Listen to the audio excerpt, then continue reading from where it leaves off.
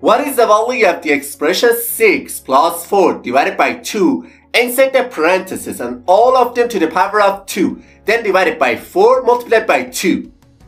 Which option do you think is the correct answer to this question? This expression has tricked almost 90% of people. Let's take a closer look and solve it together. And the first step to solve this question, many people go straight to the parentheses and start with the expression 6 plus 4. So, instead of this expression, they write 10 divided by 2 inside the parentheses, all squared divided by 4, then multiplied by 2. And the next step, they go for the division between 10 and 2. And instead of this expression, they write 5 squared divided by 4 multiplied by 2. Then, they say it's time for the exponent. And instead of this expression, they write 25 divided by 4, then multiplied by 2. And the final step, they go for the division between 25 and 4 and simplify this expression to 6.25 multiplied by 2, which finally gives them the answer 12.5. Then, without any hesitation, they quickly say that the correct answer to this question is option B. But it's not the correct answer to this question.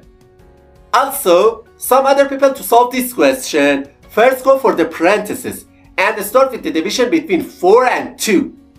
So, instead of this expression, they write 6 plus 2 inside the parentheses, all squared divided by 4 multiplied by 2.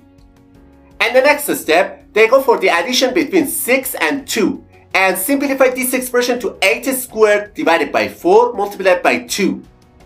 Then, they simplify 8 squared and write this expression as 64 divided by 4 multiplied by 2. And the final step, they go for the multiplication between 4 and 2 because they believe multiplication has priority over division.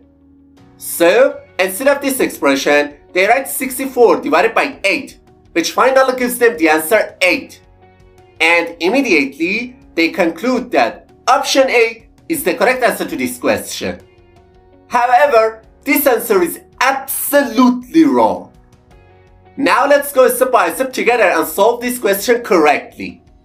As you can see on the screen, in this expression, first we have a parenthesis, then exponent, followed by a division sign, and finally a multiplication. To solve this question, we need to go step by step exactly according to the PEMDAS rule.